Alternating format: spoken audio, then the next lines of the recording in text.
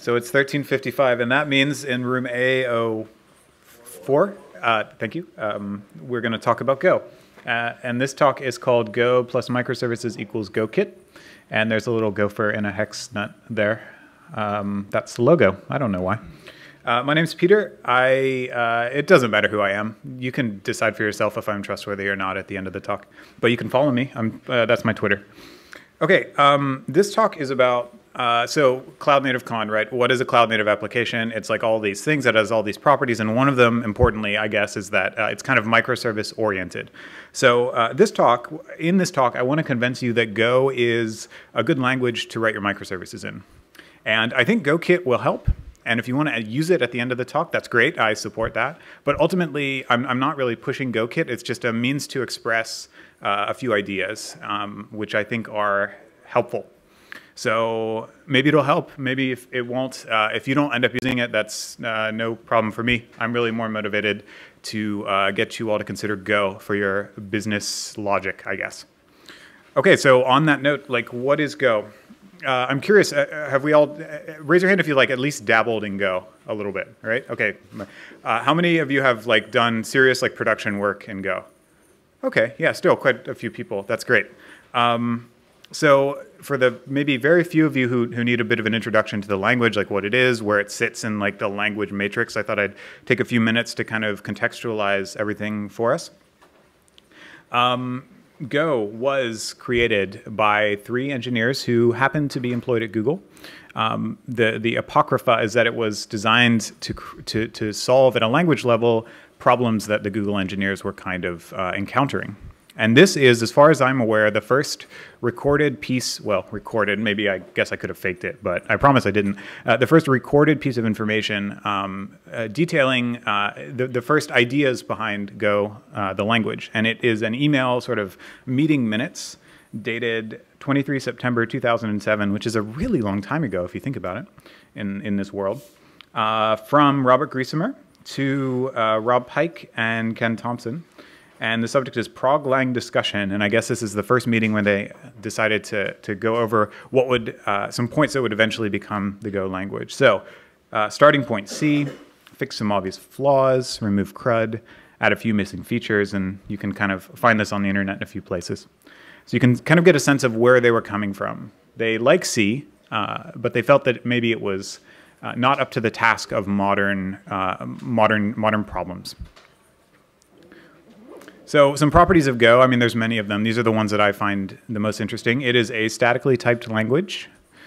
It is a compiled language, and one of the key things is that the compiler should be very, very fast. And a lot of decisions were baked into what the language is and what features it supports in order to support this very important property. So the build, test, run cycles are very quick in Go. It produces native binaries for a huge number of platforms, and you can cross-compile them very easily. It's just setting an environment variable. So if you have Go installed on your Mac, you can produce PowerPC binaries. You can produce AMD 64 Linux binaries, no problem. It is a garbage-collected language, which was decided very early to be an important usability kind of handle. This does mean that it's not totally suitable for a lot of the things that C is suitable for, but on balance, the Go authors decide this is the right move for the current sort of epoch that we're in. It looks like C, basically.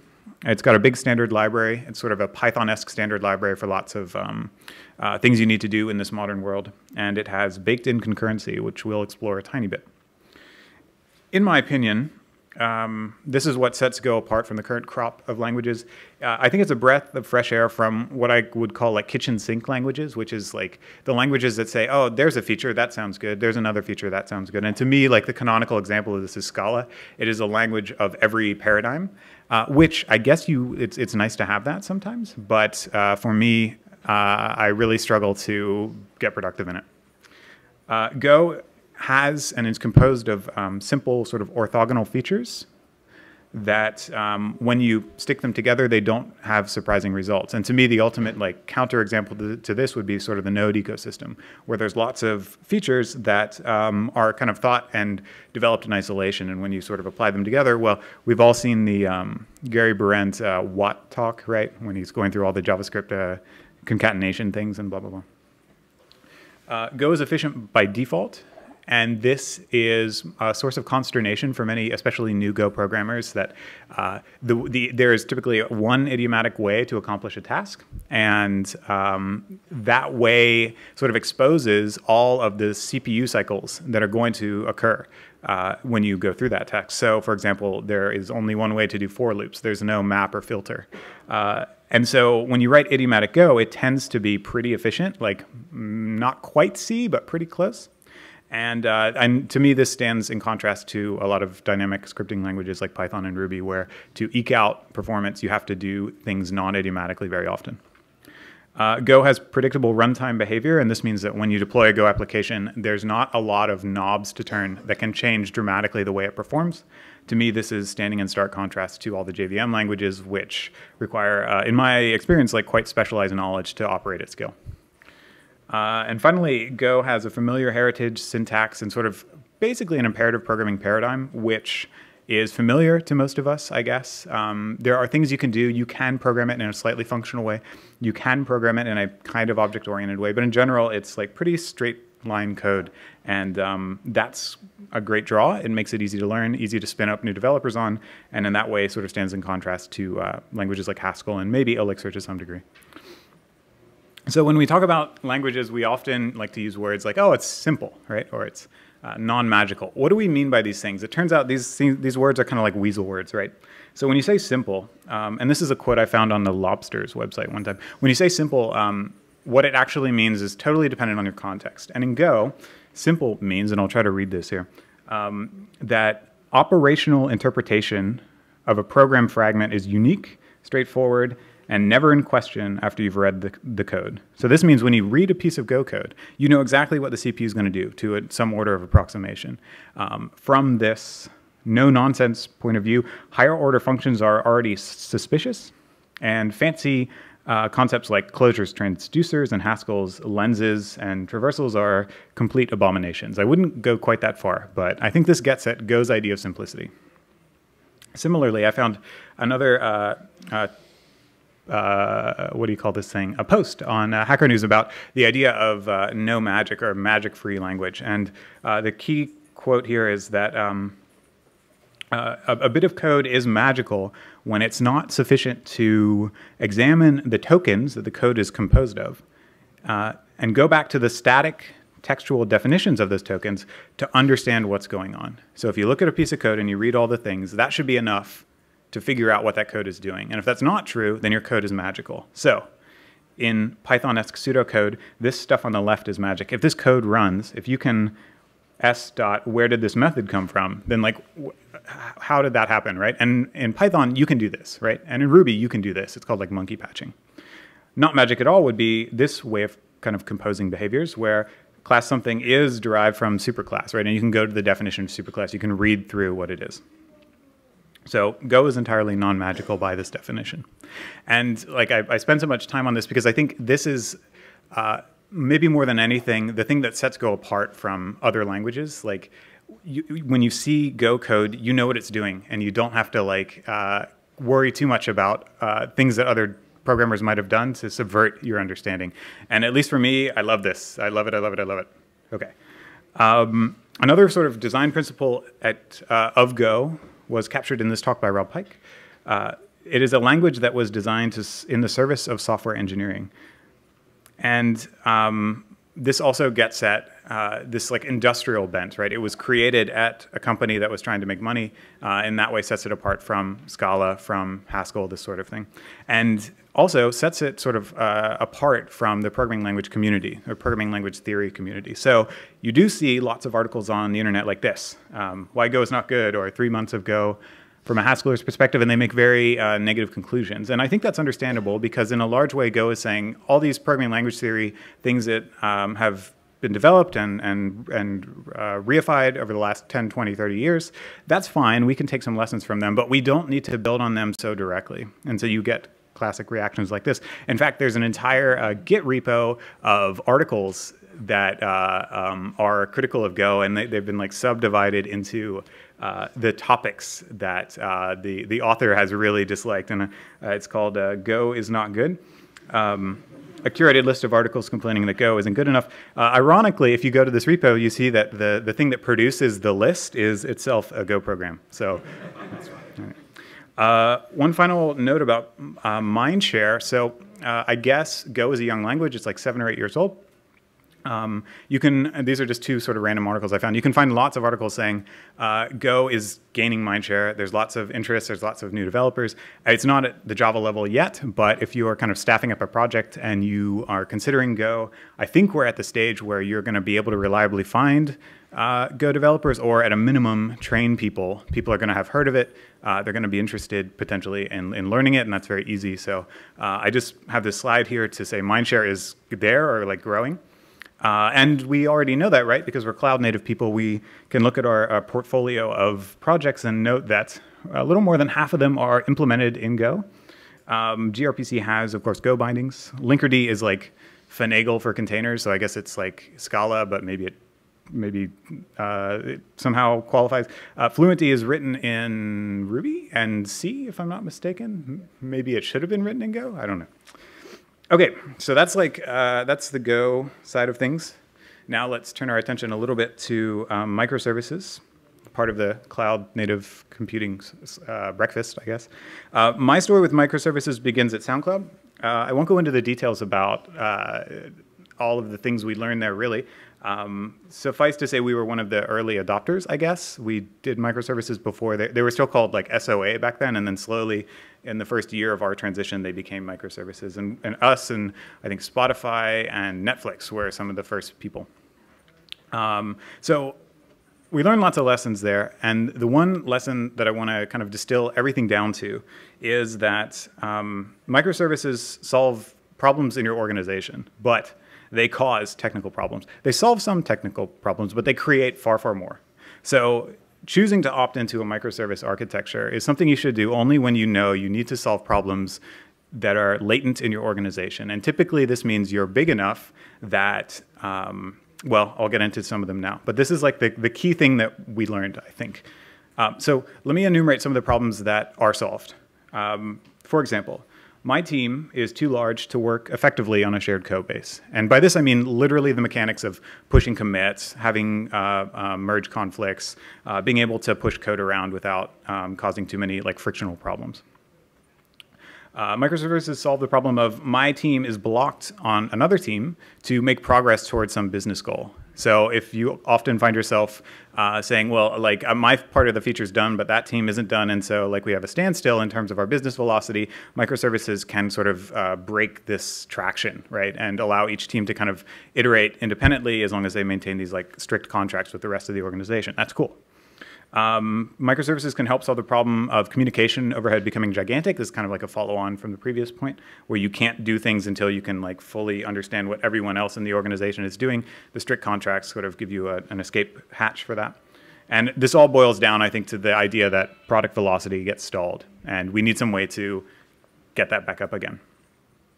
In my opinion, this is what they solve. Now, what do they cause? In order to have any of these lovely properties, we need to have well-defined business domains. And in the domain-driven design terminology, this is called the bounded context, right? So you need to have stable APIs. Each microservice needs to have a stable-ish API. So you need to understand what your business does before you can do that. If you're still in the experimentation phase, like I'm not really sure where all my business domains are going to land, then microservices are going to present a whole lot of friction for you. You don't get shared databases anymore, right? So like microservices encapsulate their data storage. That's sort of one of their key properties, which means that if you need to start doing distributed transactions, you're in for a world of pain, because those are really, really hard, like PhD thesis hard. And you don't want to do them, actually. You want to figure out another way to do it, eventual consistency, blah, blah, blah. That's also hard. Testing becomes really hard, too. In fact, as far as I'm aware, it is a design error. It's like categorically incorrect to try to integration test your entire microservice fleet. You can approach that asymptotically with really strong unit testing and like contract testing, and you can make an attempt at some kind of like burn-in test. But really what you want to do is optimize for MTTR, mean time to recovery, right? You have really good monitoring, you have really good rollback procedures, and you just kind of test in prod, right, with canaries or blue-green or whatever. So this is hard, and it's like a mind shift. And this and many other things require this sort of DevOps culture culture shift, where devs need to deploy and operate their own work, and that means they need to get paged when their stuff goes down, which means they need to be on pager duty or whatever. And this is often problematic for organizations. You have the problem of job scheduling, which Kubernetes helps with. If you're able to use Kubernetes, that's great. But if you aren't, then you have to kind of like approach it and realize what parts you need, what parts you don't. That takes time, that takes energy, that takes automation. Then you have the problem of addressability. That is service discovery. How does service A figure out about service B? This is an infrastructural concern. Then you have monitoring and instrumentation. This should really be much higher in the list, actually, because this is critical. This is the first thing you should be worrying about. Old tools like TLF or like Nagios and New Relic, they're just like completely insufficient for this new world.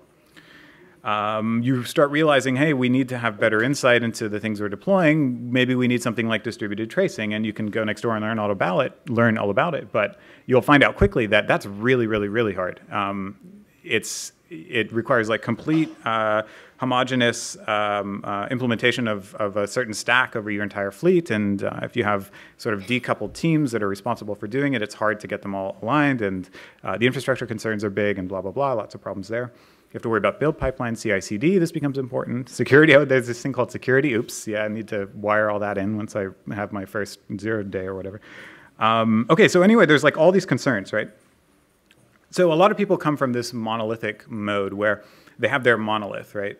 Their big Java app or whatever. And then all these things I talked about are kind of like little piecemeal solutions around it, right? When you go to the microservice model, you end up shrinking your monolith, right, or chipping it away, and you create more of them. But all these like piecemeal concerns, they're still present. It's just that they no longer interact with a single deployable artifact. They interact with like multiple deployable artifacts. So the touch points, right? There's many, many more. There's like exponentially more. And so the point I want to raise is that all these concerns they become multiplicative, and you have to have not only like answers to all these purple boxes, you have to have structure, a way of like solving these problems in a reliable, automated, structured, coherent way across your entire fleet of business services. So at SoundCloud, the chief architect, I don't know, he's kind of a floater. There's a guy named Sean Treadway there, and he gave a talk similar to this last year. And he did a survey, and he went through all of the services in the company and counted up the number of purple things that they would need to have answers for before they could be considered like production ready. So how many like ancillary concerns does a single service need to have answers for before it can be deployed? Does anybody have a guess what that number is? 100. 25. Okay, it's somewhere between. He counted 40 things. And some of them are obvious, like what programming language is it written in, and what programming paradigms does it utilize, what transport protocols does it talk on. Some of them are kind of the things that I mentioned here, like what, how do you do secret management, how do you do alerting, how do you do logs, how do you do log rotation, what's the CI pipeline for it, blah, blah, blah. Some of them are really subtle, like how do you register it in service discovery registry, in a humane registry, so when it fails, you know like which person to talk to, a lot of things. So this is the context that we're all in when we opt in to the cloud native stack, right? We want to do microservices because we understand that they can help our businesses achieve much better velocity, especially as those businesses grow. But we need help to structure this stuff so that we can answer all these questions in a good way. And so that's where GoKit kind of enters into the picture. Initially, I wanted it to be a standard library for microservices, something like Finagle for Go. Has anyone heard of Finagle or like is kind of familiar with Finagle? It's like solving some of these problems. It's in Scala. The idea is to provide adapters, bindings, et cetera, to common infrastructure components to solve many of these problems. It's important that it play nice in your existing kind of heterogeneous environment, that it doesn't have like strong opinions about you need to structure your apps, structure your infrastructure. And this way you need to use console, you need to use Kubernetes. Like you have your own like opinions about that in your org. You have your own history, your own competencies. I don't really want to have opinions about that. I just want to make it possible to write Go and have it slot in and work well. So in the end, it's like just some way of providing structure to tame this beast that we've described of incidental complexity that comes with microservices. So those were the initial goals. Today, it's mostly the same. It turns out over time, the project's about 2.5 or 3 years old now. We've become even less opinionated about infrastructure than we anticipated, and even more opinionated about application architecture than we anticipated. So that's really what I want to talk about today, is how to structure Go applications, Go microservices, to be able to solve these problems in like a coherent way. And I'm going to use GoKit to sort of demonstrate patterns, but you can obviously use whatever you like. Important non-goals of GoKit. Messaging patterns other than RPC. There's a whole class of microservice stuff that's so-called like streaming or event sourcing or event-oriented. Those are cool and interesting, but it's not sort of what I'm focused on at the moment. Like I said, we don't require specific types of infrastructure to work properly. You can use whatever you want, and we'll try to provide adapters to as much as we possibly can. We don't act as an all-in service framework, so I say toolkit very particularly. Like, we're not something you have to write you're not writing like a GoKit application, right? You're using bits of the GoKit to make your application easier to deploy and operate and run and blah, blah, blah. And we don't intend to re-implement existing good solutions or libraries or anything. When things are lacking, we'll provide better solutions, but otherwise we'll just plug and play. If you are familiar with other toolkits, other frameworks, here's where we kind of land in the landscape. Micro is probably the other big Go microservice sort of framework. It's, in my opinion, from where I stand, it's very opinionated. It's sort of all in. You have to buy into the micro ideology, and it's framework-ish for that reason. And so I stand apart from that. Finagle was sort of the original inspiration, but in the end, it's much lower level than GoKit. It's more concerned with like the mechanics of pushing bytes over a wire and getting bytes back, and it's very concerned with retry strategies when things go down and that sort of thing. GoKit has all that stuff, but it's not focused on that. It's vaguely similar to Spring Boot, except Spring Boot is very magical by our previous definitions and very, it's like own world, right? You become a Spring Boot developer. I hope no one ever says that they are a GoKit developer. I will have failed terribly. It's also somehow similar to Tokyo, which is like this new Rust thing. But Tokyo, I think, is meant to be almost as close as possible to a Finagle for Rust, and so it's also quite low level. And I really want to emphasize, I don't care if you use GoKit. I do care if you use Go. I'm really sold on the Go philosophy as a way of like being a happy programmer. And I want to, well, to be completely frank, I want to create more job opportunities for myself in the future and get as many companies as possible to buy into this. But no, it truly makes me happy as a programmer. And like, I want to sort of share that joy. That's really my motivation. Okay. So I said many times Go is about application architecture. What do I mean by that? So let's build up a little dummy service. And let's demonstrate some of the things that I'm talking about. So let's say this is our service, and if you know Go, you know the interface. I've decided to model the service as an interface, and what I'm saying here is add service is something, some box in a diagram that can sum two integers and return an integer, and it can concatenate two strings and return a string. So it's like the stupidest possible thing you could write. Because it's a service, right? We want to be able to return errors. Things can fail. Okay, so that's what we're building, right? So that's the interface definition. Our naive first draft, we've started adder, ADDR, the Uber for addition or something, and we need to like write our add service and get that hot VC cache. So here's our basic service. It's an implementation of the add service interface. We have our sum method, which is just adding the two numbers, and we have our concat method, and it's adding the two strings, and not much to it. Okay, so this is our core business logic. Nice, easy. So here's our red square, right? This is our thing. But there's a lot of stuff that we have to now start sort of layering on top, right? And the first one is transport. This is useless. It's just sitting in memory. We need to be able to talk to it. So how do we talk to it? Typically, we're going to do like a JSON HTTP thing, right? So here's our basic service. One way to do it is to attach a serve HTTP method onto the struct. So it becomes an HTTP handler. It can talk HTTP. So we're going to switch on the path, and let's say if it's the sum, we're going to construct this request object. We're going to try to deserialize from the body. You could also do URL parameters, like who knows, right? Let's just say we're doing it this way. You deserialize a JSON object from the body into that thing. It can fail, so maybe it'll fail. You use it to invoke the sum method on the type. Okay, we're just calling into our business logic. Cool. And then you're going to serialize JSON back to the client. Straightforward enough, okay. The concat thing, it's going to be the same thing, different sort of types, but exactly the same code. Okay, and this is pretty like isolated, I guess. We have the business logic are these methods, and then the transport logic is this method, and like, okay, they kind of don't interact too much. That's pretty okay. Great. So what's next? We got to talk about logging, right? Everything has to log, okay? So how do we do logging here? Well, I guess one way is you'd take this decode block of code and we'd stick in some log statements. And of course, we want to log the errors. So whenever we encounter an error, we log the error, and then we log a success, maybe, at the bottom there. Okay, cool. Basic information, right? We do the same thing maybe at the actual application layer. So that was like in the transport. Now if we go down to the business logic, we want to maybe log the results of our computation. So we log our sum, we log our concat, maybe, I don't know, some straw man. Okay, like let's say that solves the logging problem, okay, but now we have to do metrics, of course, right? We have to monitor our thing, okay? So how do we do metrics? Well, let's say there are some metrics defined globally or somewhere, and like in the error cases, we want to increment the error counter. In the success case, we increment the success counter. Maybe in the business logic, we need to put a histogram for how long it took. Okay, we can drop that in.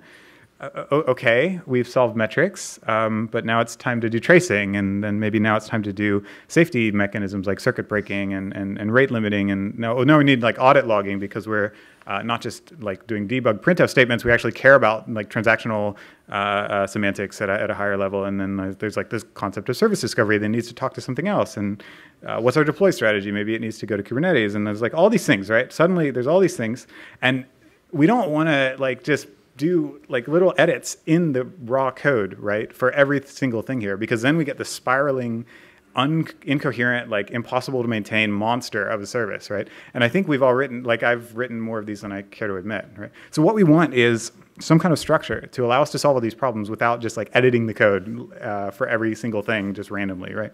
So GoKit promotes the so-called onion model. What is the onion model? Basically, you take your core business logic as sort of the center of the onion. And then for every other concern, basically, you wrap that with what I call a middleware. It's also known as a decorator pattern. And in GoKit, we kind of chop it up into 3 distinct phases or layers of the onion. The innermost layer is the service layer. That's where all your business logic stuff lives, and that's where you're going to spend most of your time. The next layer up is what I call the endpoint layer. We'll talk about that. And then the final layer is the transport layer. Where is it?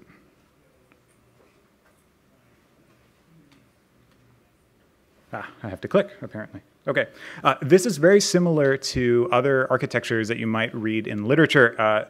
There's this thing called the hexagonal architecture, where it's broadly the same model. They use different terms of art. Like in the core, it's like the core domain, and then there's like a domain and an application layer, and then they, I think this is from like Java world, so of course the outermost layer is the framework layer, and then it's like interaction points to all the other services that you talk to, a database, a SQL server, a mail server, blah, blah, blah. It's also very similar to something I like a bit more, which is the clean architecture. And it's the same basic idea. It's a bit more Martin Fowlery, domain-driven designy, where at the core you have your entities. This is like your core domain objects. And then as you extend out of the circle, you start solving different concerns. So around the core entities are your use cases, and here you might write some unit tests or something. And then you have controllers and gateways and presenters, which in turn interface with the web, with a UI layer, with a database, with some device, right? And in the clean architecture, the core rule is the dependency rule, which states that source code dependencies can only point inwards, which is key. That means in your core business domain, it's like pure logic, right? You have your integers that you're summing together, your users that are like being manipulated. Only as you extend out of the onion do you start introducing concepts like HTTP or gRPC, right? And the core stuff has no idea about HTTP or gRPC. All they care about is the business domain, and that's important. That's key. So let's take our dumb little service and let's model it sort of a little bit as in this onion way and see where we get.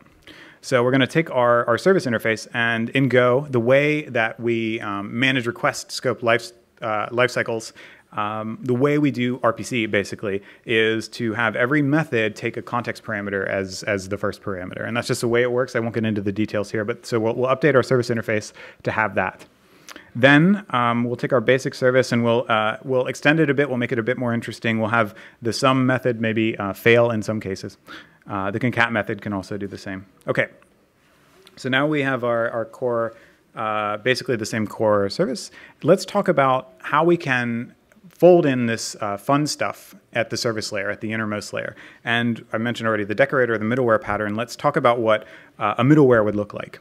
In Go, this is one way to express a middleware. That is a function that takes a service, does some extra stuff to it, and returns exactly the same service, or I should say an interface that you can use in the same way, but that has additional behavior kind of wired into it. So, for example, a logging middleware might amend a service with a logger, and here's how you would construct it, right? And in the sum method of that logging middleware, it would eventually call the next layer down, but in the meanwhile, it would log the things that it sees. Right? So this is like about as simple as it gets. It's just doing one extra bit of work as the request traverses through the logging middleware down into the next layer down. Okay, what about instrumenting, right? So we could have an instrumenting middleware that didn't contain just a logger, but contained metrics like counters or histograms. And you can construct it kind of in the same way. And in your sum method, as the request traverses through the instrumenting middleware, you can increment your counters depending on what the parameters say.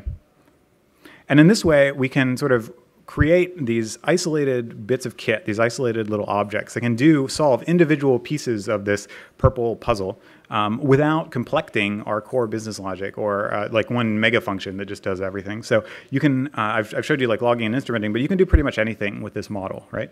Anything that needs access to your core business domain. Nice.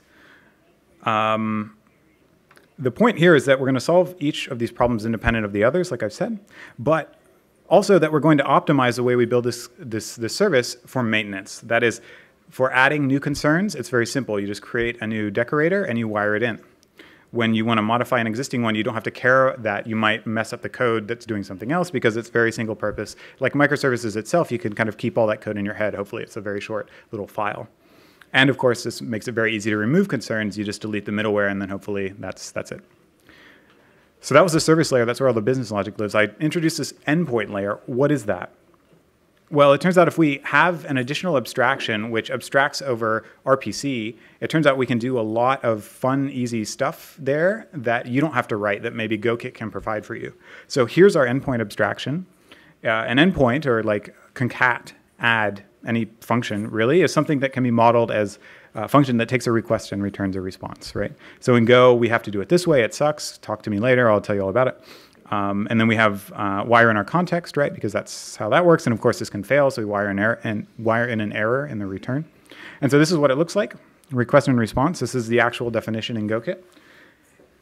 With this, we can write a so-called endpoint constructor that takes a service and constructs individual endpoints for all the methods. So here's one that creates a sum endpoint. You can imagine another one that creates a concat endpoint. This requires these request per method request and response types. It's all kind of boilerplate that can be generated. What does this get us? This gets us the ability to define an endpoint middleware. What does that get us? Well, this allows us to wire in behavior that doesn't care about what's actually going through, what the actual like A and B values are, but maybe just cares about stuff that is only to do with the request itself. For example, if you wanted to prevent outgoing requests from doing a thundering herd on some service that happens to be down, you could implement a circuit breaking middleware that detected errors and after a certain number of errors tripped the circuit and prevented more requests from flowing. And for this behavior, you don't need to know what is actually in the request. You just need to see that a request is gone and it's success or fail, right? So we can provide this, and in fact, GoKit provides this with a number of different implementations. Similarly, we can do like a throttling or like a rate limiting middleware. And so there's a lot of value add stuff that can exist at this level that you don't have to write, that we can provide for you. That's cool. What else does this get us? Well, because we now have a stable, consistent foundation of the RPC idiom, we have a foundation that we can build a lot of different transports on. And so here we get into, what does a transport mean? A transport is a way your service talks to the world. And whether it's HTTP or gRPC or whatever, it always works in the same way. A request comes in, you have to decode it, you do some stuff, and then you encode a response back to the client. So GoKit can provide, using the endpoint as like the basic building block as a foundation, we can provide adapters, servers to all the different transports. So we have an HTTP transport. Here's what it looks like. You give it an endpoint. You give it a way to decode a request, a way to encode a response. And these are just like things that operate on HTTP requests, right? And then some options if you want to do some fun stuff. And here's what the serve HTTP method basically looks like. I just copied this out of the code. You're going to decode the request. If there's an error, okay. You're going to invoke the endpoint, and then you're going to encode the response. And there's a few other things, but that's basically it.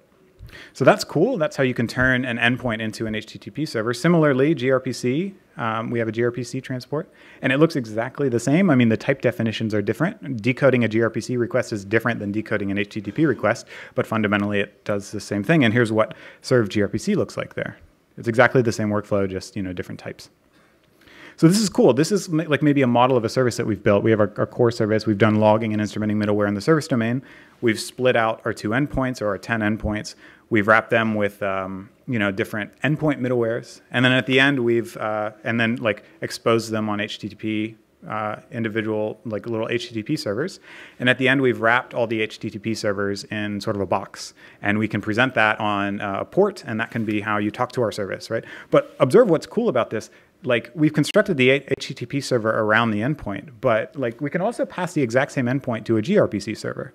And we can expose the exact same service, exact same business logic, exact same safety checking, all the middlewares, all the decorators, all the way down on 2 ports running 2 different protocols at the same time, right? And this is key for me, because we want to play nice in your existing environment. We want to, GoKit wants to be very helpful for so-called brownfield development, right? Where you have this old architecture and you want to kind of go on the migration path to the cloud native future, but you need to do stuff like this for a while. And this sort of extends, this is an example of transport kind of adaptation, but we also have the same idiom in the metrics package. So if you're currently using statsd, but you want to go to Prometheus, you can use a metrics abstraction that you can plug in a statsd backend into it today. You use that abstraction all through the code, and then later you can add in a Prometheus backend. It can go to both, and then later when you shut down your statsd infrastructure, you just delete the statsd implementation. That's totally fine, and that's how a lot of things in GoKit work. In general, we embrace and extend Go's philosophy to be sort of simple and non-magical by these definitions that we had talked about before, in service to software engineering at the large. And put another way, I want to optimize for maintainability above all else. So the life cycle of the service from birth to death, and hopefully all services die at some point. How much time do you spend writing V1 of the service, right? Versus operating it. I think it's about this long to about this long, right? Or how much time do you spend writing code in general versus reading it? Probably about this much to this much, right? So GoKit is very much keeping that in mind, as does Go, I think, optimizing for reading rather than writing. And so it's a bit verbose in some places, but I think it pays out in the end. So I have, I think, 3 minutes left. Is that right? Something like that. So I want to just quickly go through and talk about how we integrate with the cloud native stack. Spoiler alert, it's all basically decorators. So first up, I still have 3 minutes. You said 3? Yes.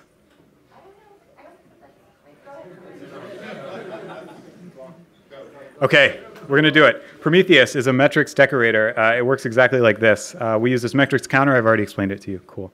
OpenTracing, very hard to do if you're just getting started, but return to this model. What is the life cycle of a request? Well, it comes through, it traverses all of these layers, right? It goes to your business logic. It may need to go out, call some other service, right? That'll come back and it'll traverse the business logic and then go back out to the original requester. I literally have 2 minutes. I'm sorry. But on the schedule, it said 2:35. Oh, that's too bad. All right, well, too bad. Thank you very much.